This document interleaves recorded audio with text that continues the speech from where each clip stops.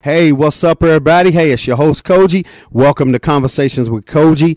Hey, this is a deep show today, everybody. This is part 2 of my wrongly accused. You know what I'm saying? Now, let me tell you something. I'm going to tell you how deep this situation is, everybody. I'm riding into the show today. My producer's phone is lighting up with calls. It's so deep right now, people, that it's a lot of other people that want to be heard, who feel like they was left out of this show, who got family members who's doing life, who's got family members that's wrongly accused, and they got all the evidence showing that they didn't have nothing to do with it. I'm already claiming it right now. We're doing part 3 next week. And I got some people that are on fire to get on here, tell their story, and let us know how unjust we being treated with the justice system. You know what I'm saying? This is supposed to be a system that protects us as the people. You know what I'm saying? If we are in this certain city, this city is supposed to guard the people that run the city, that take care of the city, the people that make the city a city. You know what I'm saying? And we ain't finding justice in that, man. It's like this is a different kind of form of slavery that's going on right now. And it's happening to all colors, but the way that they just putting people away and they not worried about investigating the cases. They not worried about evidence. They not worried about nothing. All they want is the conviction, a name, a person, and be able to close that case and move on. But you know what? That's good police work when you really do the work to find out that that person did do it. That's great police work. But when you're doing lazy police work and you're not finding out what you need to find out to help these people, man, you are ruining a lot of lives. You're ruining, taking daddies away from their children, away from their wives. The household is just going to hell without the man there, or the wife there, or the sons there, or whoever. People love their children. People love their husbands. People love their wives. You know what I'm saying? And we got to fight for them right now. And I feel like they say many are called, few are chosen. I feel like this chose me. You know what I'm saying? Because I ain't never went into a part 3 on no show. Never. This one calls for a part 3. So we going to do it. We going to do it big. And I mean, we going to do it Cogee style. Y'all know how we going to do it, with the truth. No buffoonery. It's already been a Jerry Springer. We ain't going to do that. We going to show that any color of people that come on my show, we are intelligent. We can speak intelligent. We can come across with intelligent answers, and we can be heard in a way without cussing, without saying a bunch of stuff that just make us look bad. We're going to talk intelligent. You know what I'm saying? We're going to talk like we got sense. We're going to let people know that we do know what we're talking about, and we do have the evidence, and we have done our homework, and we know why we're right on what we're saying, or we can prove it. So I want to say welcome to Conversations with Cogee today. And I want to welcome in my co-host, Miss Peaches. How you doing today? All right, there it is. So let's go to Pastor T.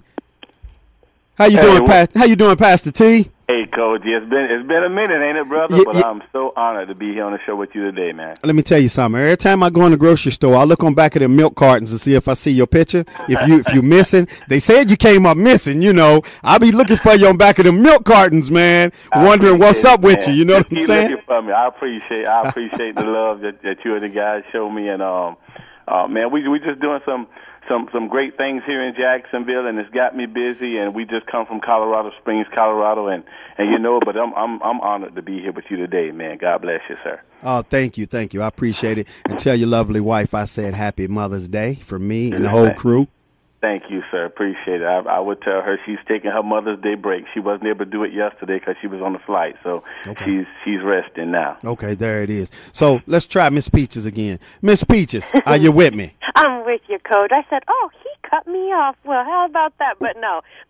I thought you fainted because of the topic we talked about today. It was too much for you, this second, second opportunity. Now, you know what? Let me say this to you, Peaches. We're going into a third segment now. What does that tell you about this situation? It tells me that it is needed. It tells me that you popped the top on a Pringles can, basically, and there is so much going on that people need to know, and they feel like they don't have a place to talk about it. They don't have a place to get it out there. So I'm glad you're doing this, Cogee, and making a way. We have very special guests today, and I know that this is a situation and a topic I think it affects everyone. Yeah. And the problem is when there's the injustice of putting the wrong person behind bars, everybody is in danger because the wicked, they're still running wild, and the police force has that much more work to do. So it really doesn't help anybody get anywhere. Right. But I do want to say, coming out the gate, we do have good law enforcement. they all ain't bad. You know what I'm saying? They all ain't bad. But I mean, on every tree, it's a bad apple. You get what you get what I'm saying? So I just want people to know, don't think we putting down law enforcement. We not. All we saying is, can y'all look a little deeper into somebody's case before y'all throw their whole life away and put them on death row and get ready to end their life? But how can you sleep at night knowing that you just put somebody on death row and you get ready to murder somebody without even finding out, if they done it or not? Because if I was a cop, there's no way I could sleep at night not knowing if I'm really positive this person done it. You get what I'm trying to say? Mm-hmm. And I'm just praying right now that they find a conscience in this whole situation. And prosecutors. Right. And the prosecutors. Oh my goodness. Come on now. Well, look, this is what we gonna do. We get ready to get this thing going. I guess it'll be coming in soon. And I want to say this real quick. Pastor T, how needed is this show? Hey man, this show is, oh man, it's needed, man. It's everywhere. Every time you turn the news on, man, you hear about injustice. You see it, because money is the driving force of this world right now, and people would do anything for that dollar bill, and we see it every day. Injustice everywhere. Right. All right, there it is. Thank you, Pastor T. Well, y'all get ready for a great show. And like I said, this song right here is the motivational song for my man, John Thompson. I said, hey, what can I give you, brother, that'll make your spirit feel good and make you feel good about being out and fighting for these other people? He said, man, give me some of that Marvin Gaye. So you listening to, hey, Conversations with Cogee, baby. We'll be right back. Let's get ready to fight, y'all. Ding. Hey, welcome back, everybody. Welcome back to Conversations with Cogee. I'm your host, Cogee. Thank you for tuning in. Now, check us out. I got my man, John, in. He'll be coming in a minute, but I got another special guest that's on here right now. Miss Patricia, how you doing today? I'm doing great, Cogee. How are you? I'm doing fine, thank you. I'm glad you called in today, and the reason why you called in, I want to let our listeners know, you have a son right now who's on death row. I mean, he's doing life right now, right? Yeah, he's doing life for something that his father did. Right. And you told me that all evidence, points right at his father. His father even admitted it, but the court system won't let him go, even though they know he didn't do it, right? Some of it is right, Cogee.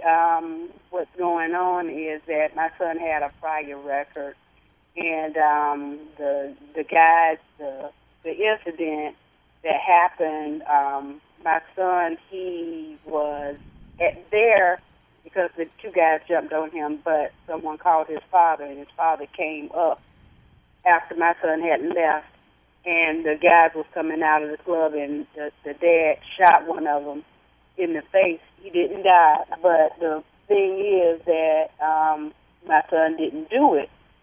And, I guess because he fought with the guys automatically said that he did it. And there's the father told me that my son didn't do it, that after the guys had left, he stayed up there and he shot one of the guys. And I mean, it's a long story behind all that stuff. Right. And we'll definitely be talking about that. You know what I'm saying? Because I got to get my guests in real quick, but I want you to hold on because I'm still going to be drawn to you. Okay. Okay. All right, Pastor T. Yes, sir. Is this an injustice, man, that's happening right now?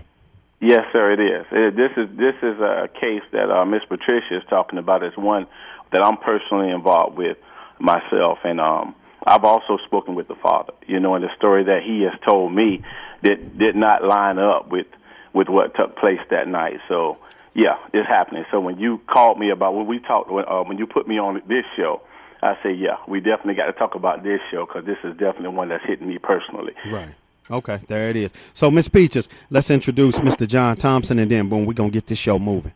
Okay, we have Mr. John Thompson coming in. He's the founder-director of Resurrection After Exoneration.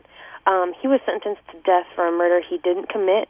Prosecutors concealed evidence from a previous carjacking charge that would have proved John was innocent. He was approaching his 7th execution date before his lawyers were able to uncover the prosecutor's actions, and the courts gave John a new trial. Once the jury heard all of the evidence pointing towards John's innocence and the guilt of one of the state's witnesses, they only took 30 minutes to acquit him. So he was exonerated after 18 years in prison. He got out in May of 2003. He spent 14 of those years on death row, Cogee. So we're really lucky to have John here talking with us and being exonerated after all he's been through. You got that right, definitely. So, hey, we ain't gonna waste no time. John, how you doing today, sir? I don't know what you mean by how I'm doing. You know, I'm surviving.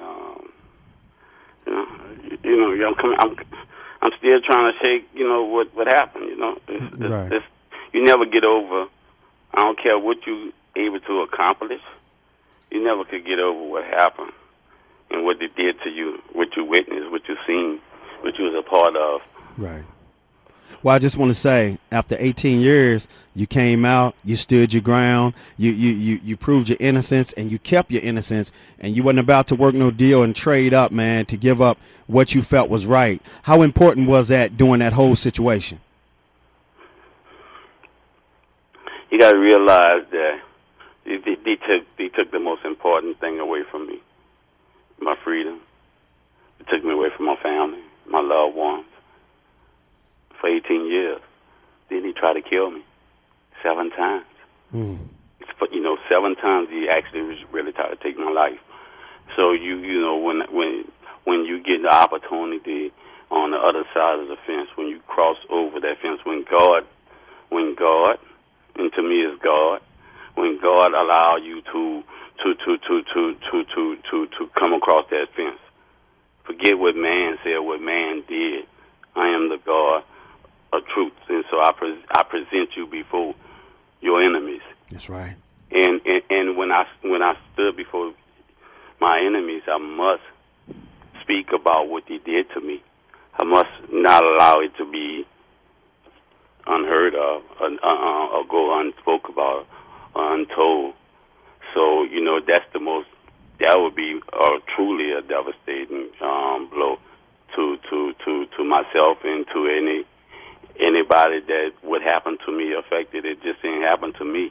You know, you ain't talking about something that just occurred to John Thompson. I had 2 sons.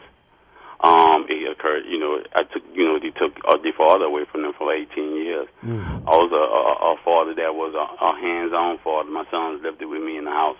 I worked it. So you took away something that's precious from them. I'm the only child to my mother. Oh, wow. My grandmother died. My father died while I was in prison. So you gave me no choice but to do something for what all these stood for, what all they put into me, with all the principles that they bestowed it upon in me as a kid. I wasn't robbing no one out there. I wasn't killing nobody out there. That wasn't my makeup.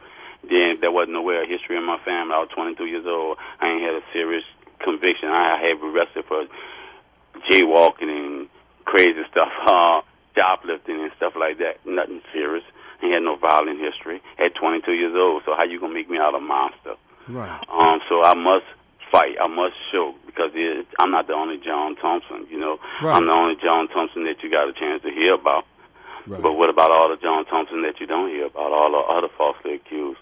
I heard the lady before me. You definitely right on that. You know, it's remarkable, man. Even down to the principles of it all. Even if we're gonna say that we're gonna give us someone that kind of power, that kind of authority to take away our liberty and our freedom, to have the element, the power to kill, you know, to seek the death penalty. To me, if you think about it, you know, what made them any different from anybody else committed a murder? Right. Especially if they're doing it to an innocent man. That's right. And they have information or any kind of information that would lead them to understand that the man that they're pursuing is innocent, and knowingly keep doing it. We have nothing in place to protect us from that.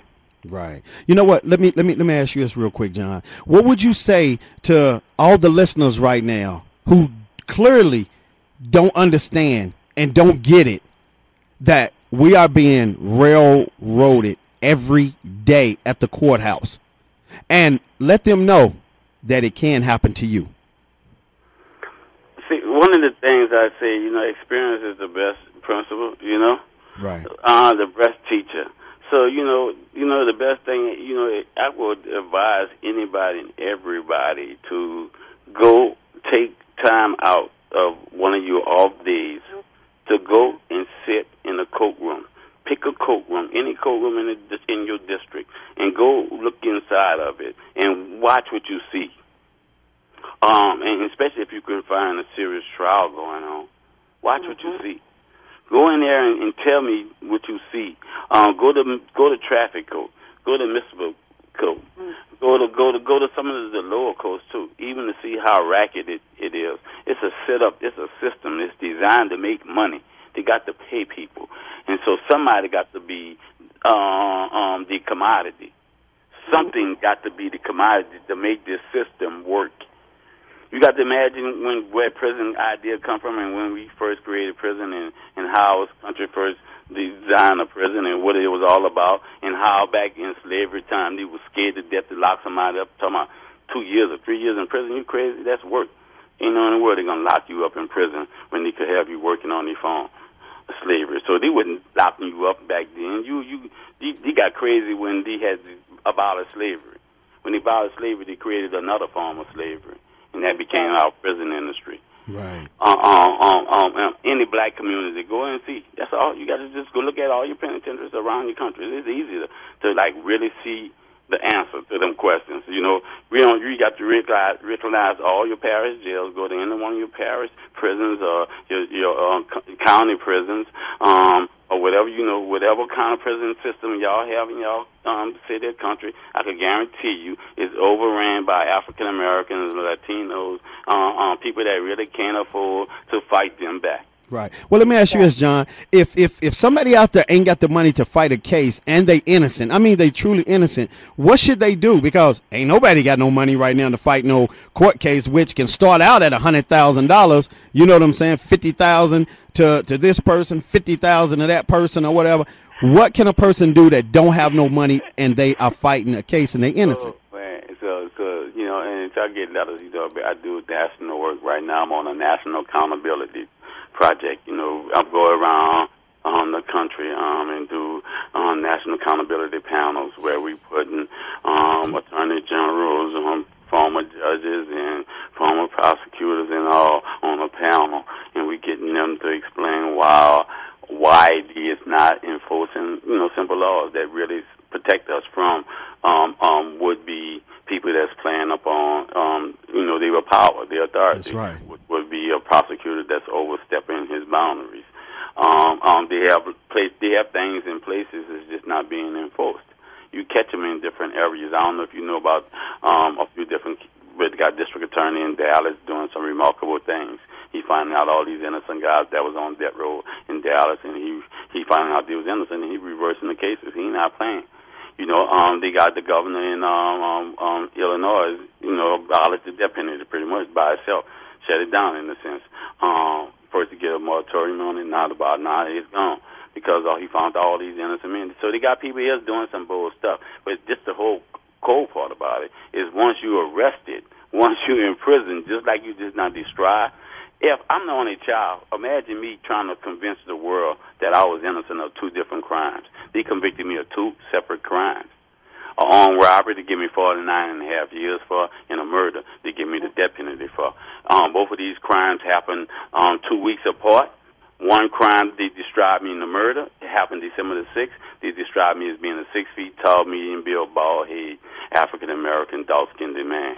In a robbery that took place 2 weeks after that, they described me as being a 5'7" African American male with a big bush. Oh, wow. They prosecuted me for both of them charges and found me guilty of both of them charges. Used the armed robbery charges because I ain't never had a conviction before. Used that armed robbery charges to convict me, to keep me from taking a stand in the murder case. In the murder case, they used that armed robbery to say that how violent that armed robbery was, and then the people sentenced me to die. Always information that he had clearly before he even took me to trial for the robbery. He received the information that the blood samples that he received and tested was not matching mine. He clearly knew my blood type, and the blood type of the individual that committed this crime was totally different.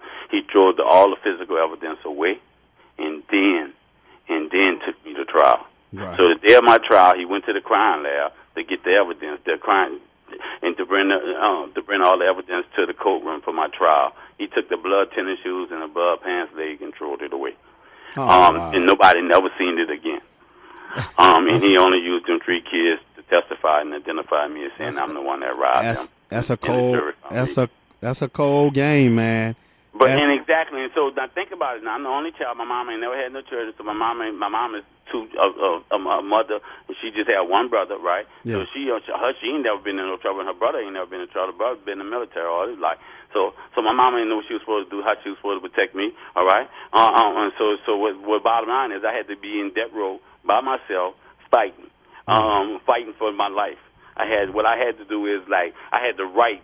I wrote 60 minutes on 2020. I wrote Geraldo, Oprah. I wrote every damn talk show, everybody you could think of to try to confess my innocence. Trying to beg them and let them know that I was innocent. Please don't kill me. Hey, please help me. But I'm trying to get people to believe that I'm innocent for 2 different charges. Right.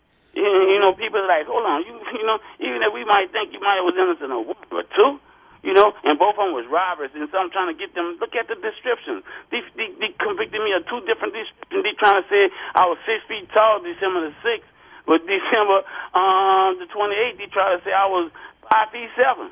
But with a big push. But even with that, John, that couldn't get thrown out. I mean, even that little bit of information that's wrong, that couldn't overturn nothing. Hell no. Who you gonna ask would overturn? The people that did it to you? No.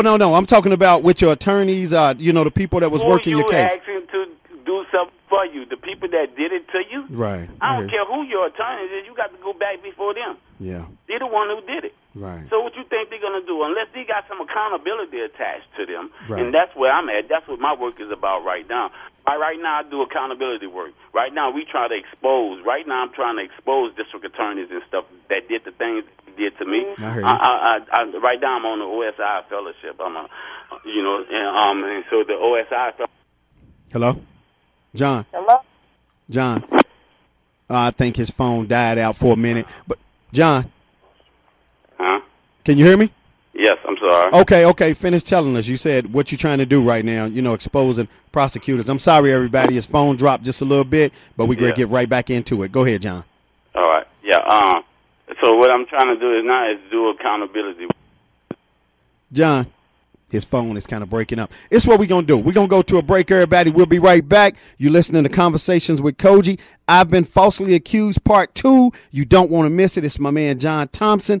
Been locked up 18 years, beat the case, and he's out right now, everybody, to tell us how he done it, what hell he went through, and what we can do as a village to protect ourselves and get ready for the unknown or help somebody else through this whole situation. And we got great guests in right now.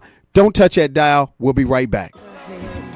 Hey, welcome back to Conversations with Cogee. I'm your host, Cogee. Thank you for tuning in to my show. We coming with the truth, baby. You know what I'm saying? We keeping it hot, and we going to make sure that y'all know what's going down in the city, in your city, in our city, and everywhere around the world. But we going to bring the truth, and like I said, we bringing justice. So we back with my man, Mr. John Thompson, who's in right now. He just done 18 years, got out, got acquitted, and now he's telling this story right now. And John, I'm glad you're back, man. Your phone dropped a little bit, but we got you back in, and I want to thank all my guests that's on the line with me too, Pastor T, Patricia, and Miss Peaches. But let me do this real quick. Pastor T, what you think about his story so far? Wow, man, awesome story, awesome story.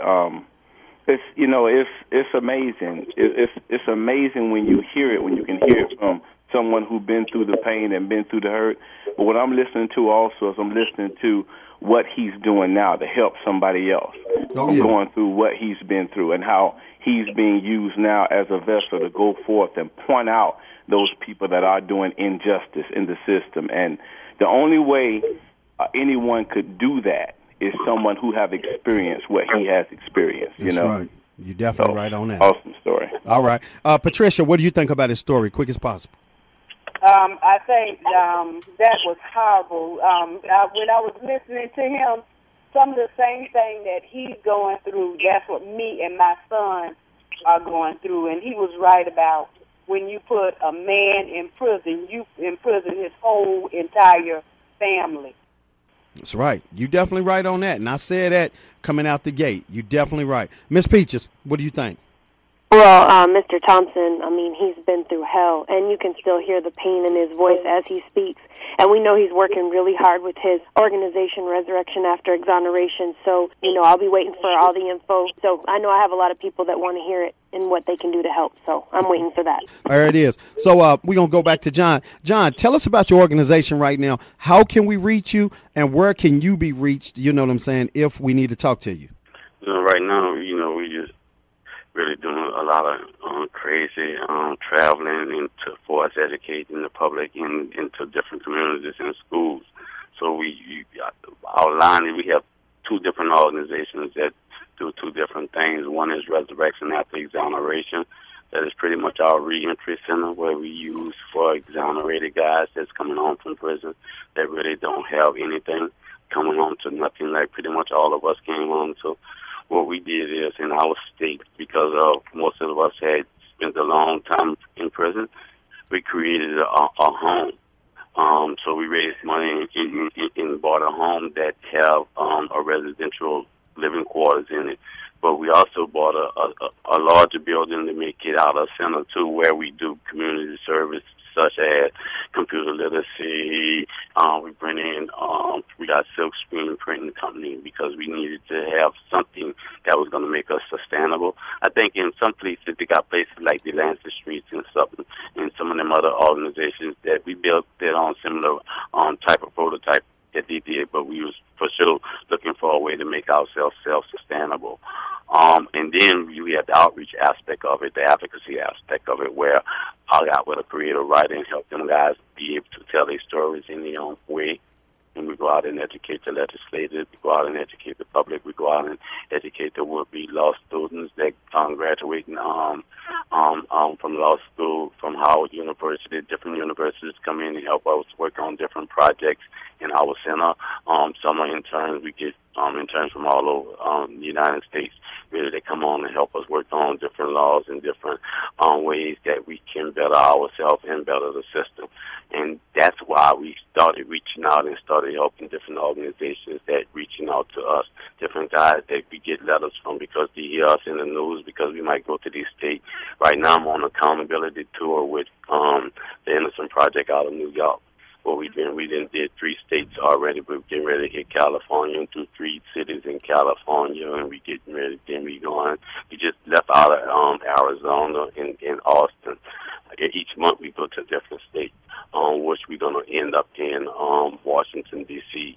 With a protest, hopefully, trying to ask for some, right now the prosecutors have immunity. People got to wake up and realize that this person that got control over life and death that can kill you. It's crazy because we look at Charles Manson. People don't want to really hear this like this. And the real story is just, Charles Manson. We had Charles Manson in prison. And we didn't have Charles Manson in prison all these years, right? Right. And we say that we have him in prison because we say he manipulated the minds of these other people to make them people go out and commit a crime. Right. That crime was murder, right? So here we got a district attorney that do the same thing. That take the information that he have, even though he knows it's false, and present it to a jury to get them juries to commit a murder. Such as Troy Davis, for instance. Right. We don't know. We still don't know. It's a puzzle right now. But if tomorrow comes, they had 8 witnesses. 6 of them recanted, huh? However, I know 80% of them recanted. Now they only have 2 or 3 left. So if these 2 or 3 ever come up and say they lied too, like they probably did, and we realized that the district attorney made all these witnesses lie, just hypothetical now. It's just a hypothetical thing I'm talking about. Right. And we realized that this man, therefore that the understanding and knowingly put an innocent man on that road and actually committed that murder. What is we ready to do as a country? If this happened and when this happened. And it did happen already, believe it. Right now we got 147 innocent men that have been exonerated on death row around the United States. And now the district attorney been held accountable. So if we didn't got 147 men off of death row that was innocent, you can't believe out of the 700 and something that they didn't execute it, that didn't kill a couple of innocent ones. Right. Right. You know, and so then you know what the DA gonna say? Oh, the jury sentenced them to death, not me. That's right. You definitely right on that. The information, that's what they're going to tell them. He's going to put that murder on them 12 people. And so do we put them 12 people on trial for murder? No, we make the prosecutor stand accountable. You definitely right on that. That's right. Now, but we as a people, and we got to understand as a people that D is a voted, D is elected. He worked for us. That's right. So why is this the only job in our history that do not have accountability attached to it when they got the control over the most important thing to us, our freedom and our life? So it's almost like we voting an executioner in on us that's supposed to be fighting for the people, of the people, and they knocking us straight off, but we voted them in. Y'all got one of the biggest death penalties in the world. Biggest death row in the world. But and think about this. Think about this. The crazy aspect of it is that we think we're supporting something that I really don't see we are. You know. So think about this. So the first question is, do you support the death penalty? If that's what they're going about, making the country decide whether they kill them or whether do they have the death penalty or not. If that's the question they're using to ask. To support whether we have the death penalty or not, I suggest that we change that question. I suggest that's an improper question. Right. I suggest the question should be, do you give your state permission to kill you? Because the district attorney, the only one have authority to say who he going to seek the death penalty for or not you, or not your attorney, him. So he the only one have that power to say who he going to execute or who he won't. So if he's the only one with that, if we're the only one with that power, I'm asking you: do you get a state permission to kill you? That's the question. Not do you support the death penalty? Because if you ask me do I support the death penalty, the first thing I'm gonna think about is somebody else committing a crime. I'm not gonna never think about I'm being falsely accused of committing a crime. That's right. Yeah, you right. But let me ask you this. You know what? Like you said, with their district attorney, what if he get into it with his wife and he just come to work with a grudge and he just don't want to deal with nothing and he's angry? And you're definitely right. And he got the power to just say, F everybody. And you know what? No, this person's going to die. That person's going to die because I don't want to deal with it. Nobody should have that much control. You definitely right. Am I right or wrong with what I'm saying?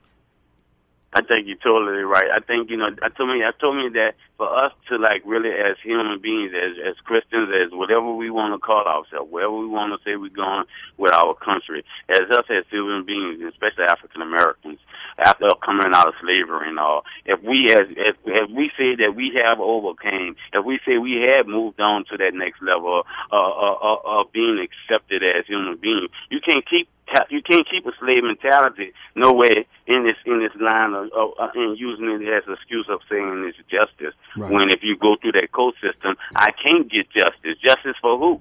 Right. She told me she's blind. Her symbol is blind. Right. You know? Come on, give me justice for who? So if I don't have the right money, then when I come through there, and I can show you some exonerees that had money, that spent major money on the defense, and still was found guilty. Right. So it's not all the time about money. It's because they got the power to do anything they want to do. You got to realize it. They can make you spend their money. They ain't using their money. They spending taxpayers' money. That's true. Wait a minute, John. Hold on 1 second. I'm going to go to Patricia. Patricia, what did you tell me today? That you can pull up in a 3-piece suit and a Rolls Royce and you still gonna go. Talk about that real quick. So that's it. I'm going to just put it to you just like this. This is the new modern-day slavery because, number one, it's all over the country. It's all over the country. So, I mean, yeah, you could pull up in a 3-piece suit, but when just like you said, when push comes to shove, if they come in there pissed off, mad at their wife, that's including the judge. If they come in mad, guess what? You going down. That's right. We got to face that. That's right. You're definitely right on that. Now, I'm going to go back to John real quick. John, I'm going to ask you, what can we do as a people to help fight against this situation? Like you said, no one man should have all that power. Just like Kanye said, and it's true. No one man should have all that power to just be able to terminate your life because he feels like it. So what can we do as a people to change this law, do what we need to do to help other people who's on death row right now, other people who's in jail right now that, I mean, you can see the evidence even if you blindfolded that they didn't do it. What can we do to help these people through this whole situation? I think for sure we got to organize, We got to organize and we got to identify. How do we do that? How do we organize? So when you say how do you organize it? So where most of your strength comes from is from the victims themselves. Okay. The guys that's on death row, the guys that's gone through the whole, and I think that's what the world is about. The world is about, like, we is one of the most forgiving people until it comes down to forgiving each other. We can forgive the world for anything they do to us. We forgive any harsh that been put upon us, but except each other. When we get down to forgiving each other for anything, we get mindless. I'm thinking for sure we shouldn't have a death row around this country anywhere. Nowhere in the United States we should have a death row unless we're going to put every person that's willing to kill. He got to be responsible. As he said the individual that they're putting on death row is ready to kill, and he's there because he killed. Well, we're saying if you kill, you deserve to be there too then. What make you any different from him? You is just the same human being he is. The only thing you have the authority to prosecute him. So if you could do that, and you could kill an innocent man, you need to be on death row too. Right. Because that's what you put him on death row for.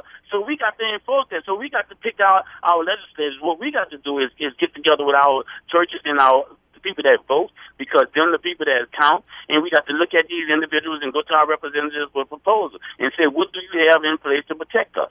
Right. What laws we have to change to make you protect us? When you come in here asking for our vote, we want to know what is you doing to protect us and protect our people, because for too long it's been happening, and you've been voting and not creating the things that we need to have to create it. And I think it go through the universities and all could be creative in creating these type of venues for y'all that really could give the backbone to the movement. But it needs to be a heartfelt movement, and y'all need to target the people that make the difference, the people that make the difference in y'all state, in the laws, in your senate, who sit in y'all House of Representatives, who representing y'all and before Congress, Right. Y'all need to talk. Them people need to be understood. Really, a proposed letter should be put together, because if y'all think about anything, I'm serious. If y'all want to think about the death penalty, I don't really believe that none of us support the death penalty. I really believe that's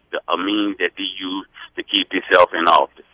When they're using the death penalty, you ain't got to kill somebody for my sake. Right. I don't know what you say he did, but if he did something, y'all convict him. As long as y'all leave him living, at least we might could find out one day he was innocent. But if you kill him, we sure can't find out. Right. You know what? Let me say this real quick. I want to ask you this real quick, John.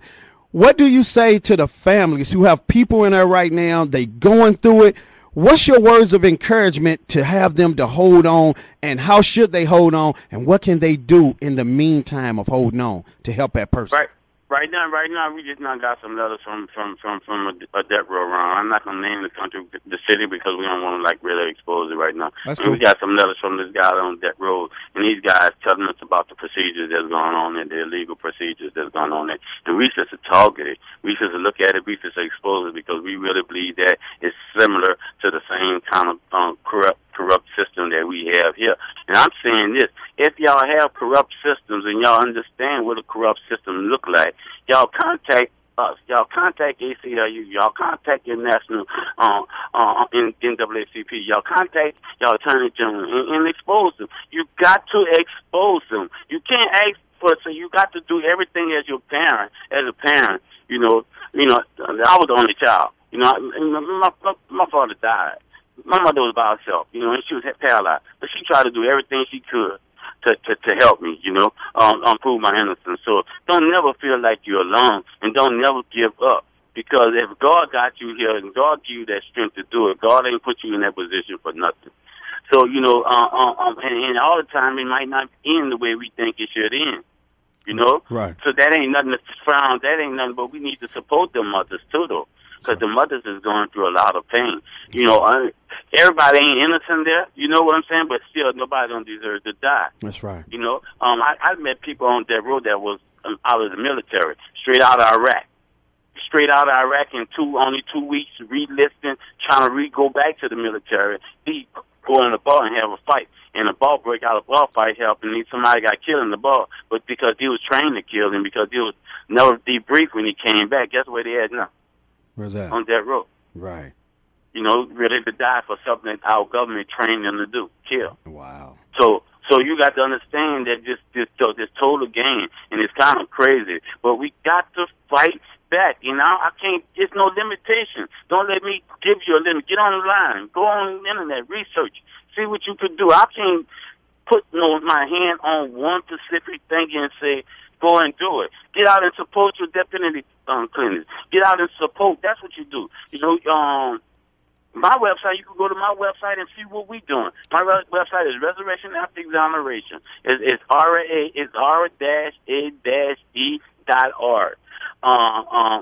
The phone number there is 504-309-1940. You can call in and ask any questions that y'all need to know about organizing. If you go on my website, I got another website we call Voices of Innocence. That's the advocacy aspect of it. That's the part where the guys go out and tell their story. They go to legislators. They work on legislators. That's who y'all work on. Okay. That's who makes the difference. They got to be responsible because they understand that you ain't playing with them. Right. You won't be sitting in that seat next year. John. Hold on 1 second. Can you give us that phone number again, but say it slow? We on short time, and I'm going to have to be breaking out in a minute, but we need that phone number again, but say it slower, please. All right, area code 504-309-1940. 1940. Okay, there it is. Well, John, we down to 2 minutes, man. I want to definitely thank you for being on the show today. Your words of encouragement, your strength, your fire. You're doing your thing, man, and that's what it's about. And I definitely commend you for what you're doing, man, and trying to uplift our city, our country, and everybody, man, all over the world to know if you have been wrongly accused, you definitely are showing people and giving them the wisdom how to fight and help their family members or help them get out of it. And I want to thank you, sir. Thank you for having me, bro. Thank you for giving me the opportunity to share that story with the world, bro, because, you know, you got to, like, you know, let me bring some of the other exonerees back. You know, I got a house, I told you. I got a residential living quarters over there with other guys that got stories. They don't need to just hear from me.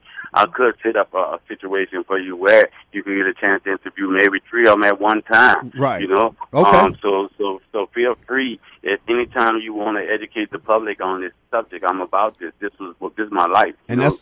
I ain't chose this. You give it to me, you know? Okay, and that's what I'm going to do. My producer's going to get in touch with you, man, and me and you definitely going to do that. Like I said, next week we got part 3 coming up, and it didn't went so strong that it's into part 3. So I'm going to definitely get in touch with you, man. Just hold that situation, and we're going to call you, you know, later today, and we'll talk about that situation, okay?